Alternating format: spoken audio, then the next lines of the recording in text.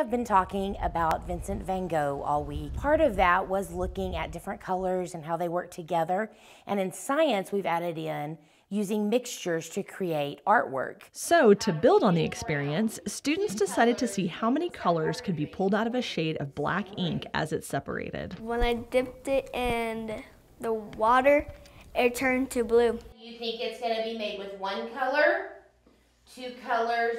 We live in such a bright and colorful world, and I want my kids to be exposed to as much as possible. I want to start, learning vocational skills really early, and all of this feeds into that. And that is why Miss Thetford decided to bring in a special guest to help lead this experiment. Okay, everybody, this is Brogan. Brogan is one of my former students, and Brogan is now at the Vocational Transition Center, which at my classroom we have a ladder that goes up a tree, and it starts at Rush, and then it goes to McKenzie, and it goes to Coronata, and then it goes to the Vocational Transition Center, because that's where we're going to ultimately go to get some good job skills, job training.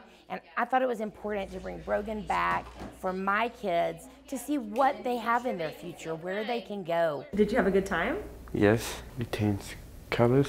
It was really great, and because he's like your age and stuff, that's how I want to be. And with one lesson under his belt, Brogan and Miss Thetford look forward to his next visit. Purple. And so Brogan's hopefully going to get to come back once a month and volunteer with us and be able to teach us some different things and tell us more about what he's doing at the Vocational Transition Center through the year.